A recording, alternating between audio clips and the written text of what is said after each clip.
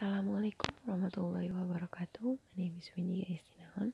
I'm from English Education Department 5th semester. Today, I would like to explain the conclusion about the international webinar was held on Tuesday, 6th December 2020, presented by English Education Department.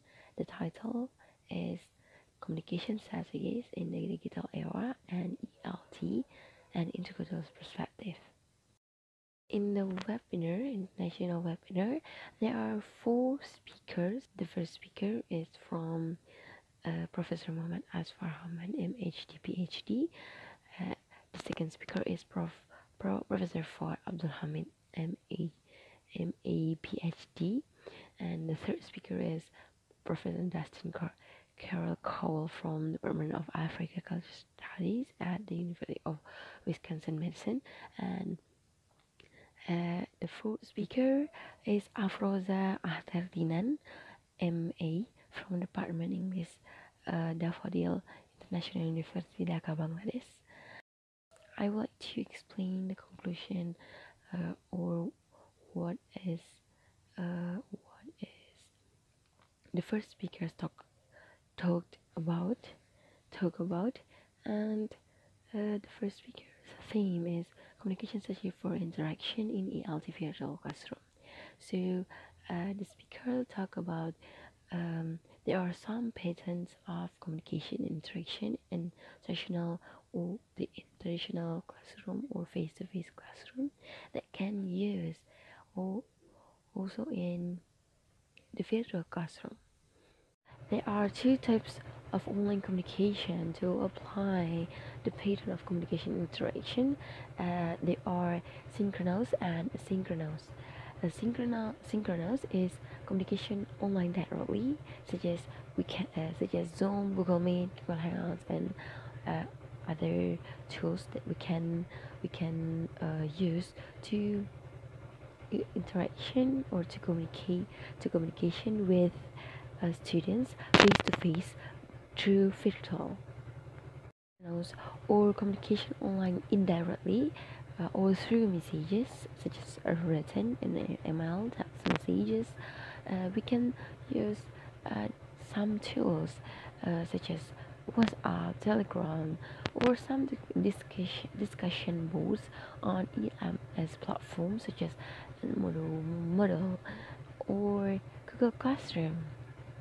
To build a good communication with students and teacher is the teacher have to be creative to make the online learning confident to the students, so they can enjoy the learning, they can enjoy the class through maybe in virtual classroom or a synchronous classroom, synchronous or asynchronous. So this is the point that I got in Professor Asfar's material. We move to the second speakers. So the second speaker's theme is communication strategies in the framework of English as a lingua franca. So Professor Fuad Abdul Hamid gave us some recommendation to change English as a foreign language to English as a lingua franca, because and the goal of foreign language teaching communicative ability is spontaneous flexible use of the language system, or negotiating between format, function, and communicating meaning as effectively as possible.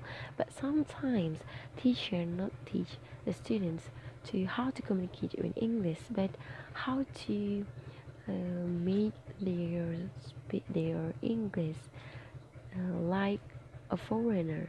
It's not necessary anymore. So he gave some recommendation to change e English as a foreign language to English as a lingua franca.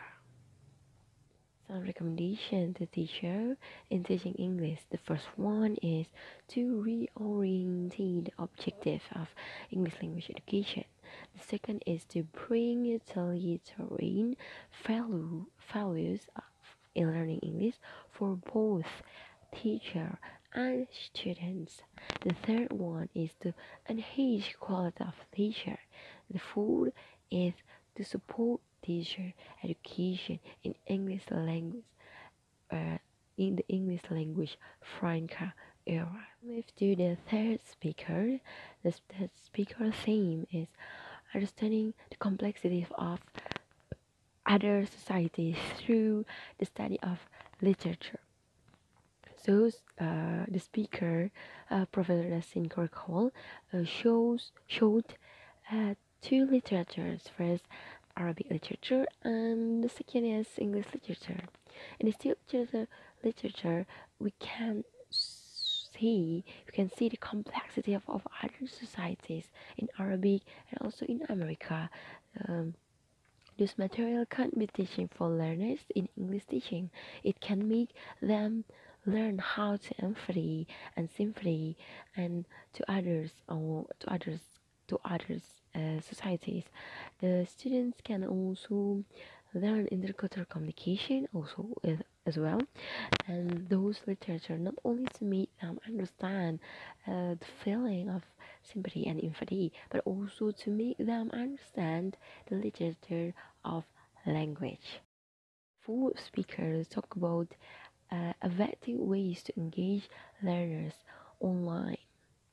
Um, Mrs. Afro Dr. Tina gave us some effective ways to engage learning in online with autonomous learning. The first way is to create an open, accessible environment for students. So the students can uh, have counseling hours with the teacher. If they have a problem, the students can consult the with the teachers about whatever, or sharing about the material they have given, or asking question in their asking question directly.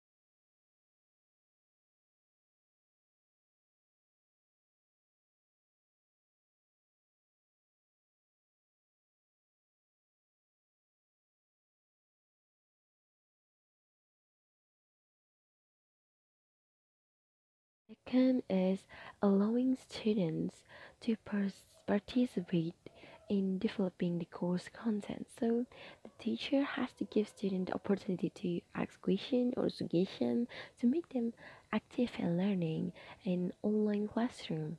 The third and um, to give them confidence in a classroom as well.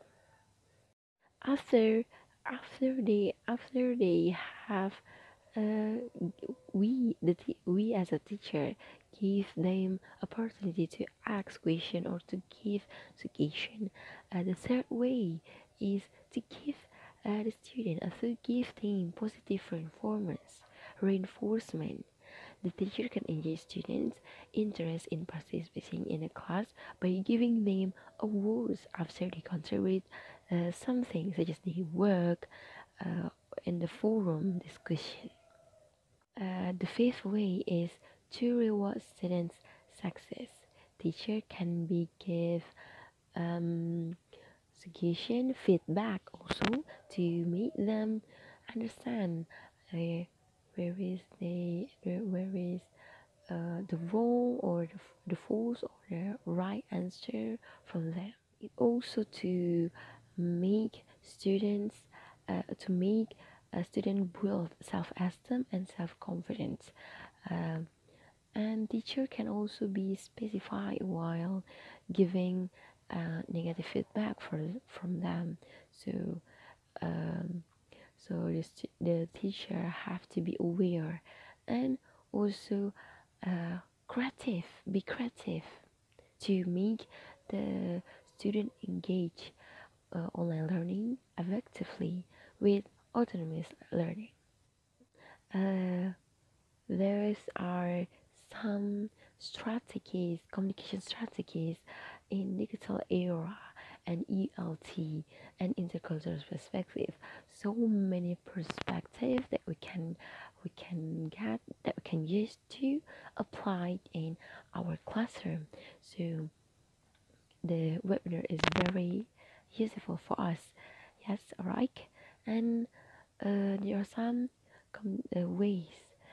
So the four speakers give us some ways to build effective online learning for our students. So I think this is enough. Thank you. Wassalamualaikum warahmatullahi wabarakatuh.